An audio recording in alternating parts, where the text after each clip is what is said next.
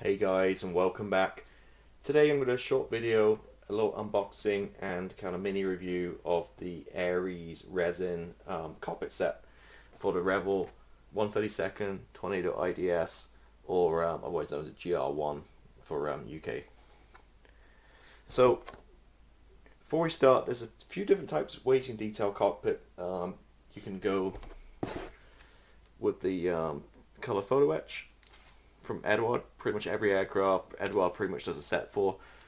You can see it saves you painting all the instrument, all the buttons and switches on the instrument panel.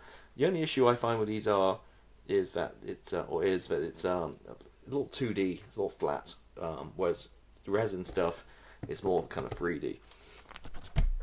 So, a few things to know with resin. Firstly, health and safety disclaimer is whenever you deal with resin, you should always wear a mask, a respirator, and that dust is very toxic, especially if it gets on your lungs. So whenever you're sanding or you're cutting anything, make sure you are wearing a mask. What I normally do is I have a paper towel down, which is damp, which I'll dampen with water, and I cut over that so all the dust kind of sticks to the paper towel, and when I'm done, all that gets thrown away. Wipe everything down, wipe my saws, my tools down. Again, we're wearing a respirator. Once I'm done, I'll take that respirator off. Once it's sanded and everything, when you start painting, it's fine. You don't need to wear that mask, but just the dust is the problem. So again, just be careful with resin, especially if you're doing large items like this. Another thing to note with these guys is they don't always fit perfectly. Go online, check people who've built, use them, and you can kind of get an idea of how they go. Some need quite a lot of surgery. Some just need simple kind of sanding down of the block, and also maybe a little bit sand down on the walls of the plastic on the aircraft. But others need some major adjustments. Often you'll find too is that if you can't always use all the resin for a kit. What I mean by that is if they offer, say, wheel wells, avionics bays, cockpit, that kind of stuff, you might find that you can't get it all in. It's impossible. I've ruined a few 1/48 scale Hobby Boss Hornets because I cut sections out the side to put avionics bays in, and then I found if you put the avionics bays in, you can't put the wheel well in, or you can't put the cockpit in, that kind of thing. But just be aware of that too. So again, go on the forums, look online, and kind of get reviews. So this particular kit right here is for the like I said, the Rebel Tornado GR.1. There's a few different boxings of this. There's a camo version, German Luftwaffe version 2. This kit will fit all those. It's the same aircraft, just reboxed with different decals. So let me kind of open it up and kind of see what's inside the box here. So again, this is 32nd scale. They are bringing one out for a 48 scale for the same aircraft, Tornado, I think in early 2020. But this is, like I said, 32nd scale. It's been out a few years. Okay, so firstly you get the tub. You get a bag of resin pieces. We'll go through all these in detail in a minute. I'll just kind of pour them all onto the table here. Photo etch sheet. And some instructions.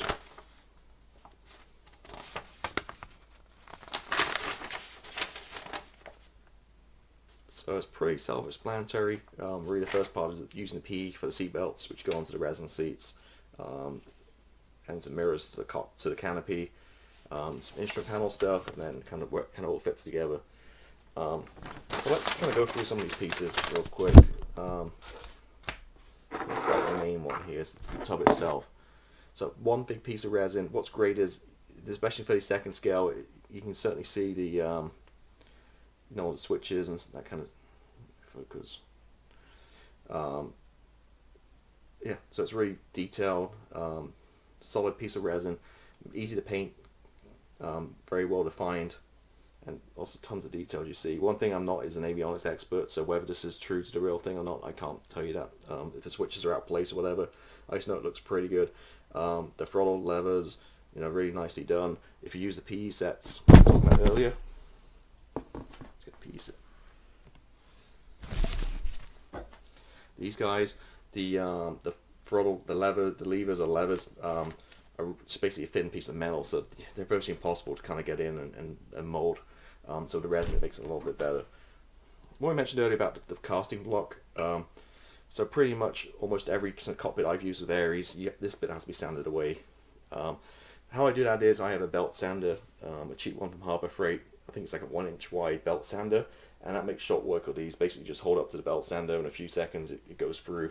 The key to these things too is just, sand a little bit at a time, and just keep fitting and measuring, and don't go too far. You don't go through the floor, so take your time and just really measure it. So again, this is really well detailed.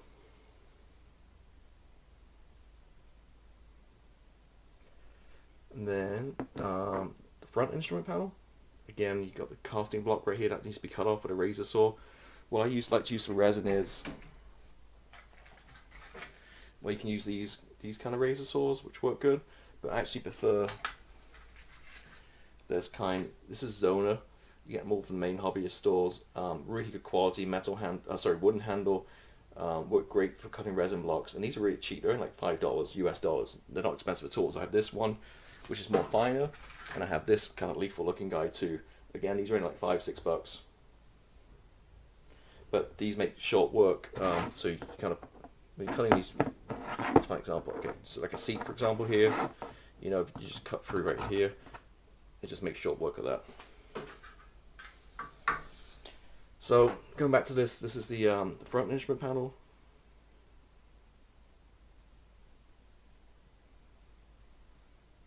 These bits are blank. In here you've got some resin info. You've got some dials in black, and then you've got a clear part and some resin. Photo etch. My bad. Which kind of sits over top of it. So okay, that's the front, and that obviously sits in here like this once it's cut. Okay, rear for the nav. This is really nicely done, the 3 screens there.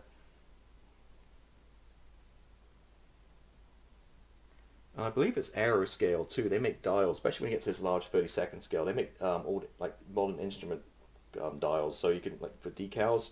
So for all the stuff here, you can actually buy the decals that go in there if you want to do that rather than paint it all. Again, all the buttons and stuff are really kind of nicely raised. It should be pretty easy to paint and dry brush. It's going to look great when it's painted up. So this one is, say I can't do it because there's a block of resin in the bottom, but this would be the back seat. What else? Got some cockpit like side panels.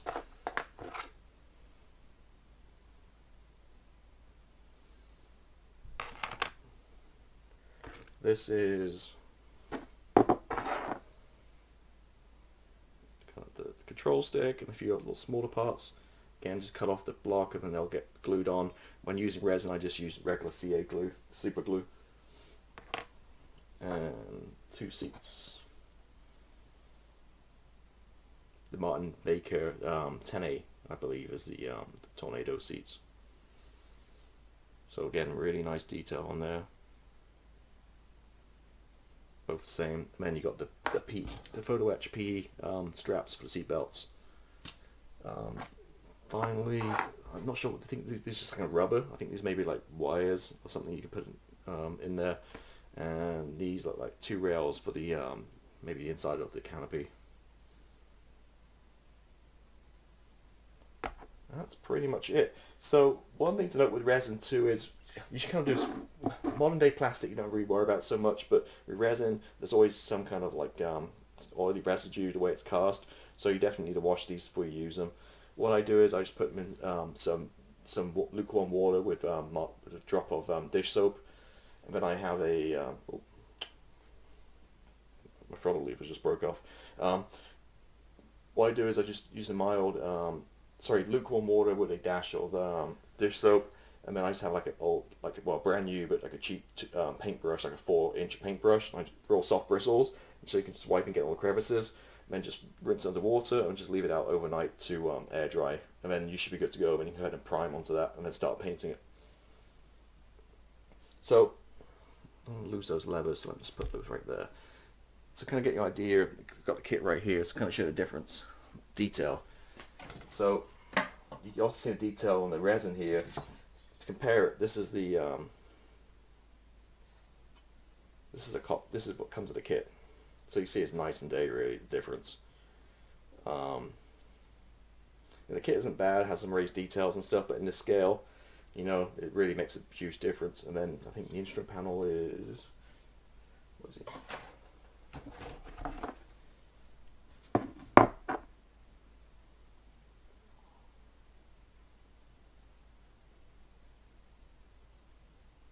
This bright plastic, light plastic, really hard for the camera to pick up. But you see, there's a decent detail on this kit. Some, you know, this isn't bad. Some kits, you know, have terrible ones, but again, compared to this one, it's just way more pronounced. The detail, just better, or all of better. Then what happens is, also this is a huge kit. So this is the front section. So then, you know, this just kind of eventually kind of fits into here.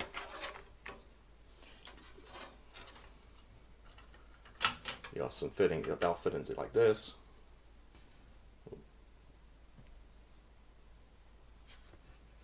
Kind of see how it fits. It looks like it fits pretty good. Obviously needs some fettling and stuff, but that'll sit in like that. And then the weight of it too, it will really weigh the airplane down. So often, you know, when nose weights and stuff, when you got a lot of resin in the front, you have to worry about it so much. So that's really it. So that's just my quick review of the. See again what it is. It is the Aries set number 2130, which is a cockpit set for the Rebel 132nd Tornado IDS or GR.1.